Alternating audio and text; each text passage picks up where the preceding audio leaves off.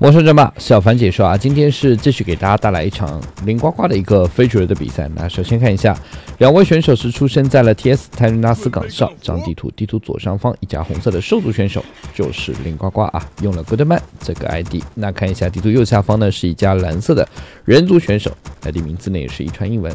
那看一下这场比赛，人族打兽族对零呱来讲。 会用什么样的战术跟对手去打？因为大家都知道，呱呱的话是一位非常喜欢整活的一位选手啊，打的比赛非常的好看，然后呢，招数也是特别的多，所以说大家都是特别喜欢看零呱呱的。那当然，如果喜欢看零呱的，也是可以去魔兽争霸3零呱呱这边看一下呱呱的一个解说啊，呱的第一视角，包括呱呱每一次打的比赛啊，都是非常的有意思，非常的精彩的。 那看一下这场比赛，零呱的首发英雄会选择谁？开局呢也是已经放下战争磨坊了啊，兵营还没有放，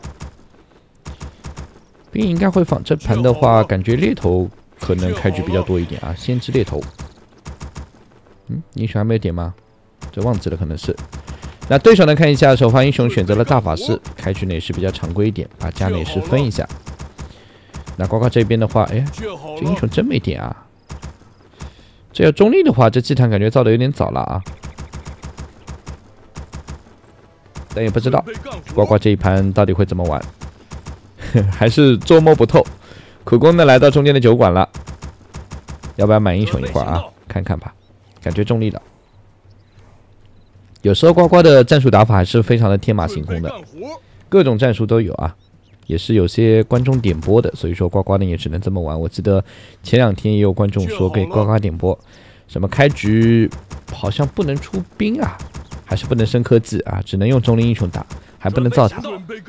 当时我就觉得这个要求有点过分了啊，但是对呱呱来讲无所谓，只要兄弟们提出来的，我能打的就打，打不了的硬着头皮我也要打。那这边的大法师开局先练小点啊，没有练这个工兵营地。 零呱的买出了火魔，哎，这个版本呱呱也是知道火魔非常强啊。火魔强在哪？强在他的小火魔现在打13下就能分成2个，还有就是他的大招的输出增加了。那这样对呱呱来讲的话，既然选择了火魔，那肯定是要整活啊，不整活要杀火魔啊。第一个装备攻击之爪+5，那这边的话小火魔马上要变成2个了。火魔这套战术的话，前期你不去压制对手，那一会儿可能就是满地的小火魔了。 就算你来压制，其实也挺难压制住的。那这边的大法师开局呢，还是挺早就过来了啊。零呱呢再造一个小火魔，那这样对手要小心了。这边的火魔打水人，这小火魔再打一会儿，可能就要又分成2个了。零呱呢再拉扯一下，这个已经在分了，哎呦就麻烦了呀。这一分满地小火魔要来了，这里还要分。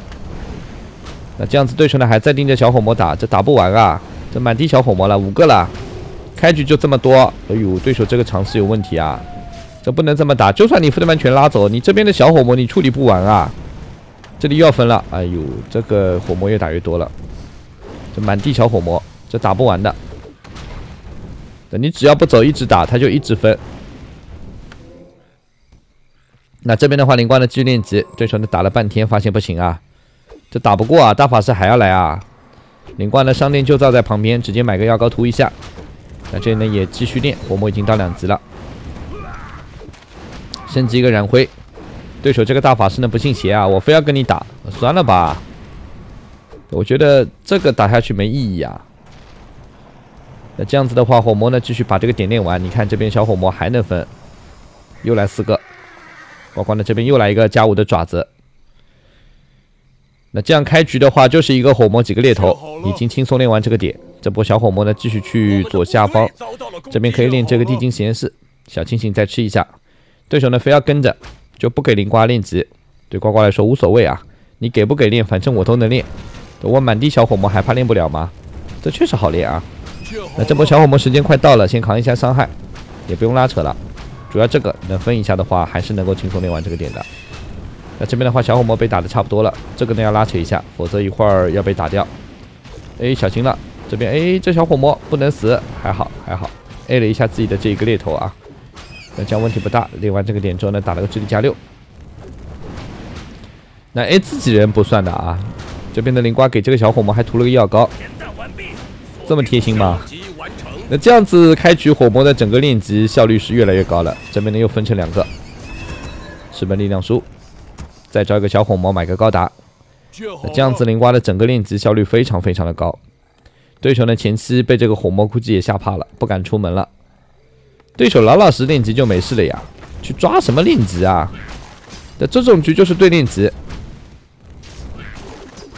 一个大法师不开矿不练级，你去插这个火魔练级，有点本末倒置了啊。那这样灵瓜呢是继续利用小火魔再练，这2个小火魔呢应该时间快到了，坚持不了了。那这个呢一会儿还能分成2个，这里呢继续招一下。那这样子灵瓜刚刚6分钟不到啊，马上就要4级的火魔了，练的是真的快。这边来看一下装备，一个魔法师，哎呦喂，这个装备一打，这不是无敌了吗？小清醒一吃，装备一减。这边呢再勾一下这波怪，继续练。小火魔呢再扛一下，又能分了。这样子呢就是练级效率越来越高。这个电盾呢稍微拉扯一下，否则猎头要死。这样灵呱呱的话，整个练级就没有停下来过。哎呦，烫死了一个猎头，又打了一组投篮棒。哇，这么多的小火魔，那整个练级效率就拉开了啊！灵呱已经4级了，对手呢只有2级的大法师。这边的呱啦把苦攻拉下来，准备是要去开矿。这波火魔呢还是要去找对手的，毕竟我有投篮棒，我可以跟你打一波。还有魔法师，对啊，满地的小火魔呢是停不下来了。哇，那真的是多啊！呱呱这波呢猎头索性不上来了啊，猎头不来了，把自己残血猎头 A 掉不要了。然后的话，利用这波火魔来跟你拼操作。这边的这火魔又分成2个，哎呦，这对手，哎呦不打吗？来不及打掉。那这样子的话，火魔越来越多，投篮棒呢继续可以用。这波呢对手感觉练不了级了。这一盘的话，对手可能真的不了解新版本的火魔啊，感觉开局就被这个火魔打得有点懵了。圣光再照，灵光呢这时候也不急着练级，就是盯着你打。再看看能不能再多打一点火魔出来。这边的偷篮棒、魔法师都可以用，继续招小火魔，继续拉扯，继续点。只要打满13下，我就能分2个。对手呢现在挺绝望的，这咋整？这小火魔打不完啊！那这边的灵怪去商店又给火魔买了一双鞋，这边呢继续点，对手呢还在点这个火魔。这时候呢关键还是要点小火魔。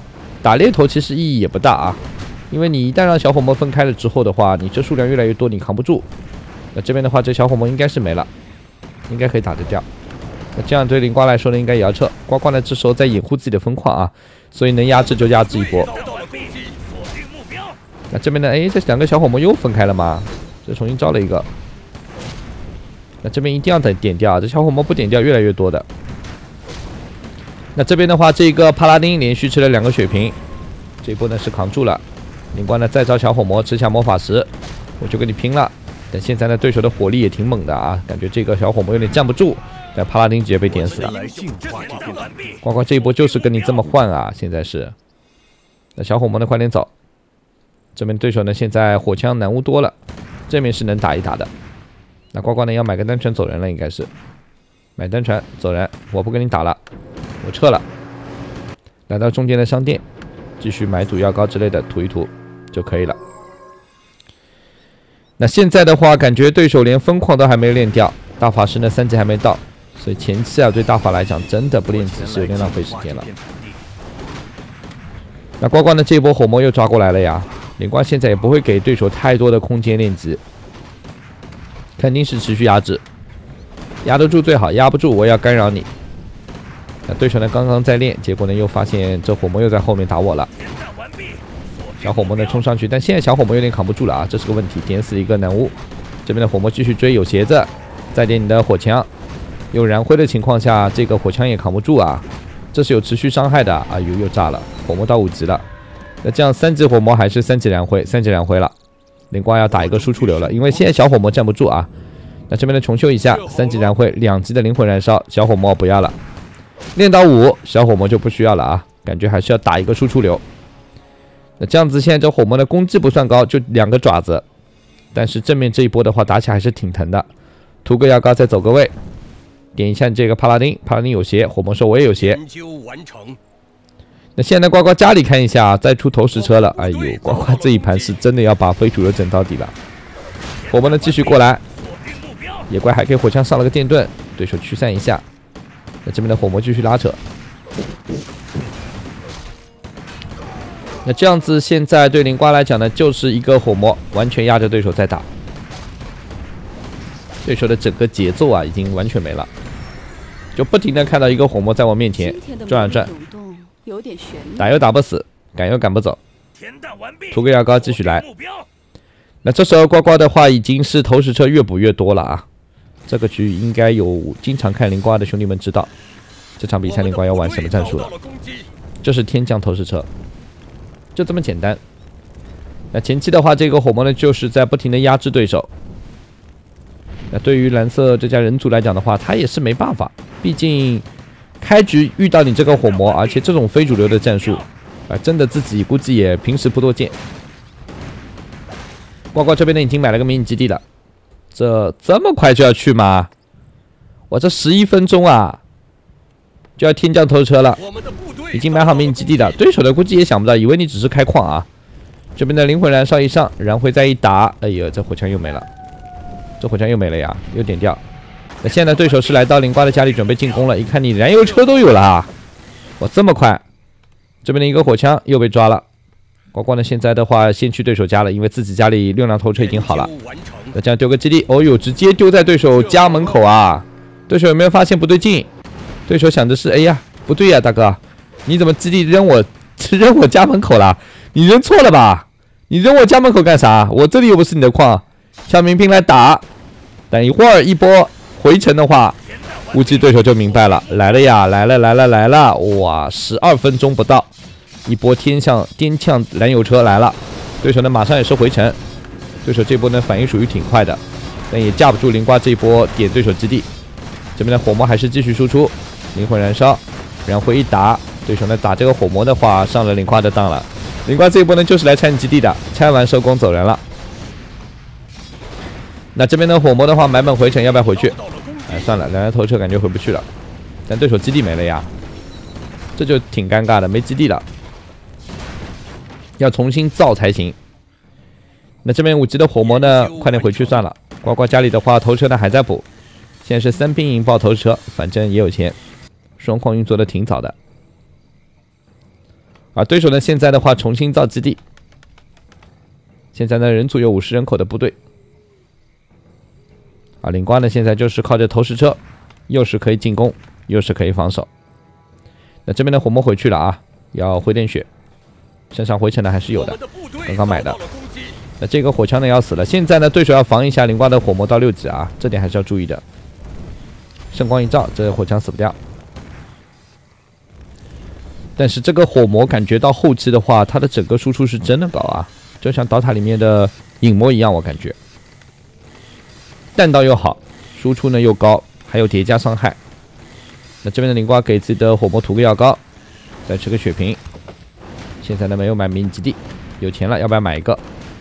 这波头车呢先在家里防守一波，因为刚刚这一波6辆头车呢全没了。哎呦，这个女巫小心啊，这砸一轮就没了呀！哎，这波男女巫注意了。现在这波燃油车的输出非常高啊，灵瓜呢也不急着上，身上买本加速卷轴。这边呢先把对手这波的进攻给打掉。头车呢要注意不要被对手集火啊，头车呢输出高，但是扛不住。对手呢现在的话这一波呢也要注意自己的走位，否则要被打完了。给帕拉丁上了一个灵魂燃烧，5辆头车呢还在不停的点，你看这火枪没了，顶加速拉扯一下自己的头车，哎，这辆又没了。这样帕拉丁到3了，呱呱呢这头车应该还是要藏在里面啊，不要轻易出来。那这边呢再吃个小惊醒，涂个药膏。这一波呢对手打着打着也要撤了。现在对手这波农民在干啥？到处逛，家里的矿终于是好了。那大法师和帕拉丁呢还要练个级啊。对灵瓜来讲呢，现在的话这个火魔又买了迷你基地了，不会吧，又要上了吗？那这里的话先去商店来一个隐身药水，走了，又去了。头车呢在家里防守，对手呢也是把雇佣兵营地练完了，继续要进攻灵瓜的基地吗？这边灵瓜头车要进去，头车不能被打掉啊，这个还是挺宝贵的。6辆头车，呱呱呢也是压着50人口，现在终于又补了2辆头车。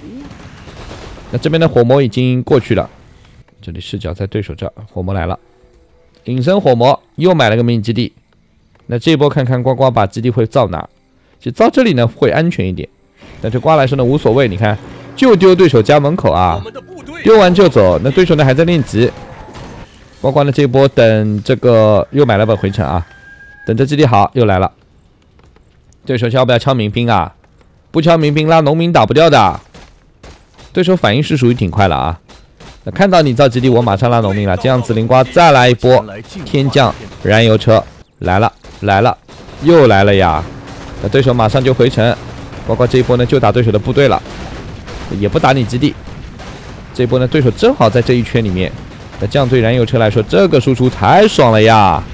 火魔也没人打，这边帕拉丁先顶个无敌，对手这波火枪要死完了，灵瓜呢顶个加速，再慢慢点。